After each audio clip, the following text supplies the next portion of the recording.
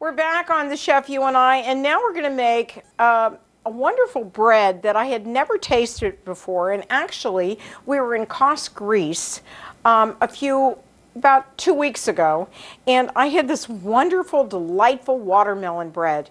And I've looked far and wide trying to find it, and so I've come up with a watermelon bread recipe. And I want to share it with you, and I think it's going to be really, really, really good. And the first thing that you're going to do, and I'm not doing it exactly with the recipe because I don't want to use the seeds because there's a lot of people that can't eat seeds. So I did a watermelon that is actually seedless. So the first thing that we're going to do is we're going to take our watermelon and we're going to take our cheesecloth and we're going to actually take the cheesecloth, put the watermelon in it, and we're going to squeeze out the juice. I know that sounds really weird, but that's exactly what the recipe calls for. So this is what we're going to do. We're going to take our watermelon, and I've got clean hands, so just forgive me. And we're going to get about a cup of watermelon juice out of the watermelon, and then we're going to take the pulp and we're going to use it for other things. Okay, so what we're going to do is we need to get at least a cup of water out of this. So we're going to squeeze this in the cheesecloth. We're doing a pretty good job of getting it. So, and then what we're going to do is we're going to take our pulp and the rest of our ingredients and we're going to add them together and we're going to make watermelon bread. So this is my first attempt at it, so you know, it's not hard to do, and your kids can even help you do this summer. So I think that's kind of fun, and it looks like we almost have a cup of watermelon juice here. So, and what we're going to do is I think we have about a cup. Okay, so let's put that right there, and let's pour this into the cup. And if we don't have enough, we'll just do it one more time. That's 1 cup. I can't believe it. That's wonderful. Now what we're going to do is we have chopped up, we're going to continue to chop up our watermelon, and then we're going to put that in one bowl, and then we're going to add all of our other ingredients. Okay, so let's do that. We've got our watermelon juice, and let's take this and put this aside. And we're going to use this. Why not? So that was pretty simple. And we'll use that. And so they ask us to actually take the rest of the watermelon. We'll move this over because we're going to put the batter and everything together in a second. So let me just move this right along. And you know, watermelon was pretty cheap, I found.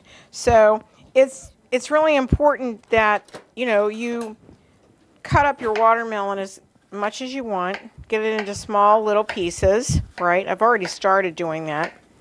And then we're going to add all this watermelon to this recipe. This is one watermelon. So you want to do that. Okay, we're almost done with that. Cut it into small pieces.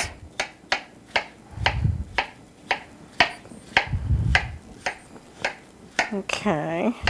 And then what we're going to do is we're actually going to place the actual watermelon in a separate bowl, and then we're going to add our dry ingredients, and then we're going to add all of it together. So let's just do that. And I'm going to take this, and I'm going to put all the watermelon in here.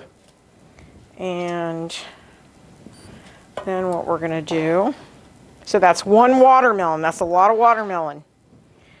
Okay. All right. But this is going to be so wonderful. It's such a beautiful bread. I can't even tell you how much I loved it. So I'm going to move this over. We don't need this right now. All right. Okay. All right. So the next thing we want to do is add all of our dry ingredients to this first, and then add our watermelon to it. So the next thing that we're going to do is we are going to add our flour that I've already pre-mixed. This is 2 cups of flour. All right, and we want to add our our sugar, which is a cup of sugar. Okay. You know, in the summertime, things stick, unfortunately. And then we're going to add our baking soda, which we need to get actually 1 tablespoon of baking powder. And here's my wonderful spoons. And we're going to add 1 tablespoon of baking powder. And there's 1 tablespoon of baking powder. And then we're going to add, add our other spices. We want to do a teaspoon of nutmeg.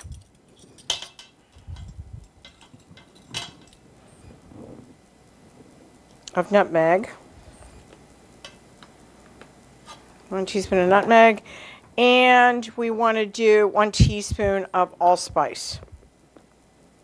This is really going to be a great, great tasting bread. I can't wait. And then what we're going to do is we've put all of those into, and our salt. I need actually 1 teaspoon of salt as well. So we'll add 1 teaspoon of salt, which all right, there's 1 teaspoon of salt. And then we're going to mix all of our dry ingredients together, and then we're going to start adding all of the wet ingredients. Oh, does that smell great or what? I can't wait to try this bread. Well, so then what we're going to do, and we already have the softened butter, and actually we're going to add the softened butter here.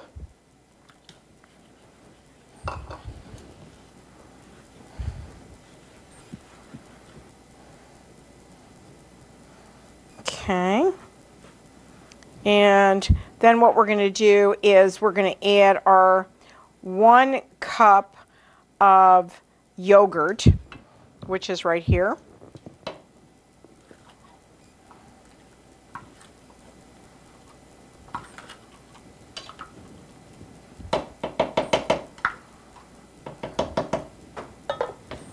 I'll add that.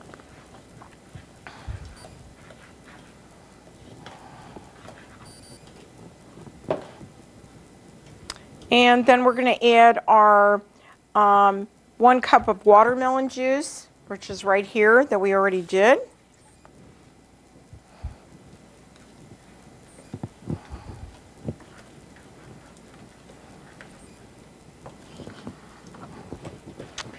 Sure, it's going to be pink in the end, a little bit of brown with pink in the inside of it. And then we're going to add to this 1 cup of watermelon juice with 1 cup of watermelon pulp, which is this right here. And we'll do that. I'm going to add a little bit more because I want it to be a little moister.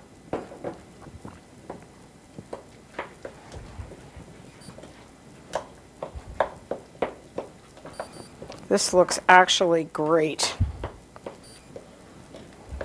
And then we're going to add in our currants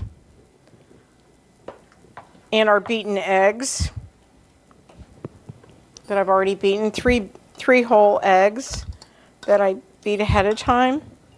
And then we're also going to add 1/3 of a cup of black currants, which are right here. And this looks great. I can't wait to have it.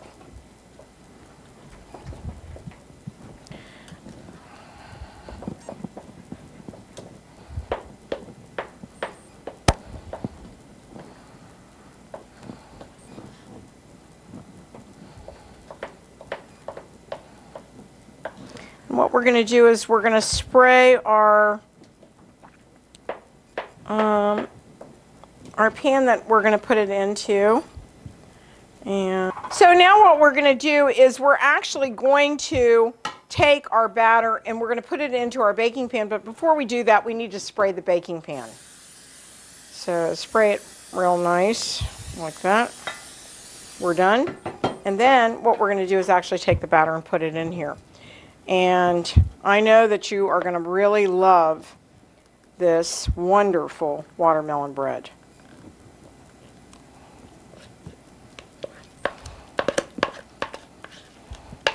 The next thing we're going to do after we do this is we're going to set the clock for about 20-25 minutes, and then you want to test it as well. So that it was pretty simple to do. You got that extra watermelon, you can do it. Okay, so we've got it all in there. Now what we're going to do, hold on a second, we're going to spread it in the pan. That looks really good. Really nice. And then we're going to put it in the oven, which we've preheated the oven for 350 degrees. We preheated the oven for 350 degrees, and we're going to time it for 20 to 25 minutes, and then we're going to test it. And it should be brown. It should look really nice and pretty and brown. And like I said, I didn't use the seeds. So we're going to take a short break, and we'll be right back on The Chef You and I after these messages.